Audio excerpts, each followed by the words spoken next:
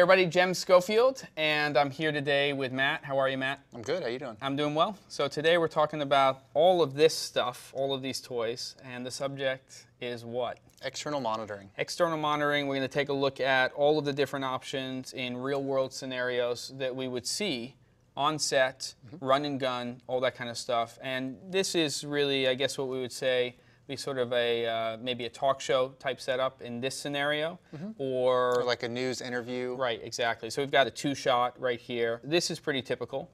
Now, if we're on a smaller production where we don't have a client and there's just a single operator and a small crew, then we might see a setup like this. So talk to me a little bit about what we have here.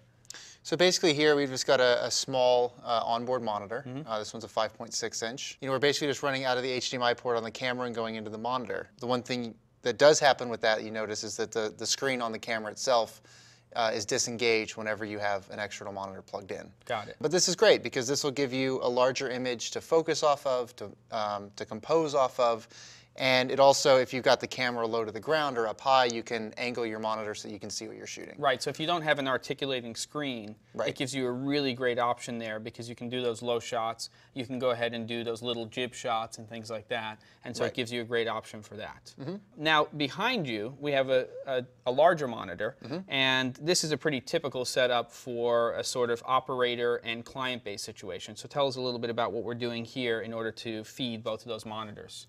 So basically right now what we're doing is we have an HDMI splitter. Got it. And what this is doing is it's taking the HDMI out of the camera and then giving us two outputs from the splitter box. So this is an HDMI splitter, but you can also convert your HDMI output to an HD SDI signal if that's what your monitor takes. Okay, and then in that situation you could go to a monitor and you could get things like scopes and things like that, production monitor. Correct. Also, we should note that if you're going out with HDMI, that you don't have to have a monitor that has an HDMI in. For instance, this production monitor over here has a DVI input, so we have a DVI to HDMI converter. Exactly. So there's a lot of options that allow us to do this. But basically, the setup here is that we now have a monitor for the operator, and we have a monitor for the producer, the client, the director. That might be actually off somewhere in the distance in the video village, and they would be sitting there and actually seeing the picture that way, correct? Yep. Yeah, cool. All right, so now other situations that we might have is I have this monitor right here,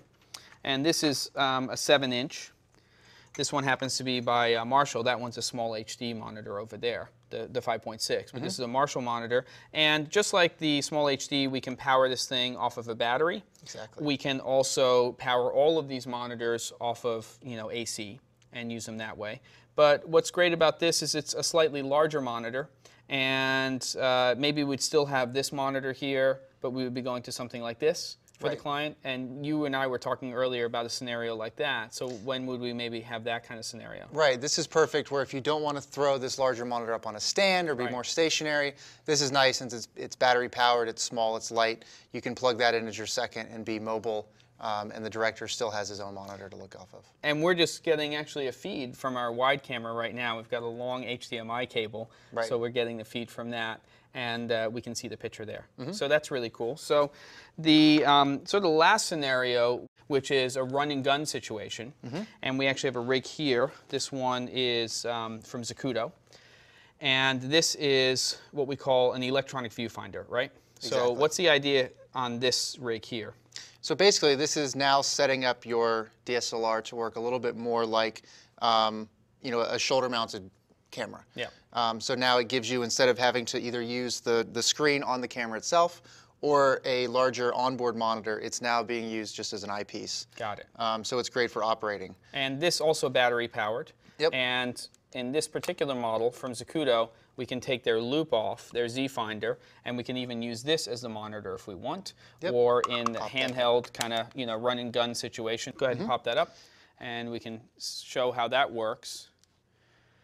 And so we have this type of situation. This also offsets the external monitor from the camera, so you don't need to have a full offset for the camera itself. We can actually position that wherever we want, so that's really nice. And it doesn't have to be just used on a shoulder-mounted rig.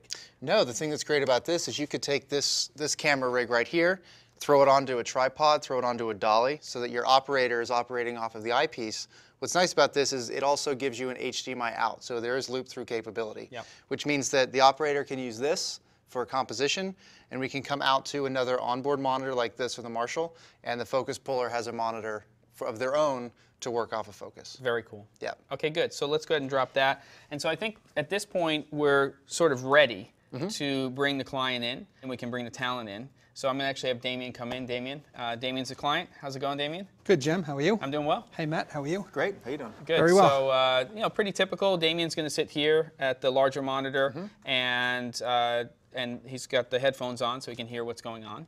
And we're going to go ahead and bring the talent in. I'm going to have Eva come in, and Angus, I guess we'll have you come in right now just to sit in for this.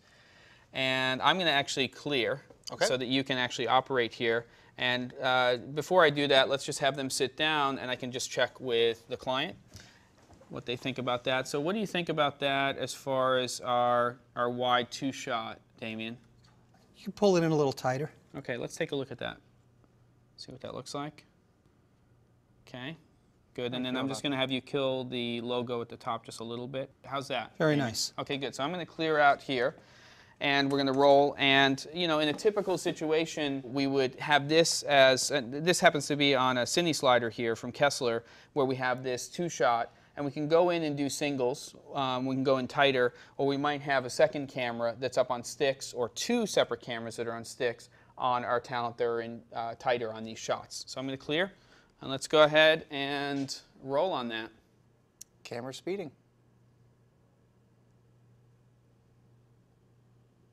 Good, so that looks good. So just for that rehearsal move, let's go ahead and go in tighter here, and let's go ahead and do a single on Angus. So we'll just do a little move on that. And how's that look to you, Damien? Very good. Okay, that looks good. Matt, let's go ahead and do a single on Eva and just see how that looks. Okay, headroom-wise, how's that look? Very good. Okay, good. And so, so I think that's pretty much what we've got, Matt. Yeah, I mean, I this think is we're our, set. yeah, this is our situation, and we've covered pretty much every external monitoring situation that we would run into. Absolutely. And thanks very much for watching.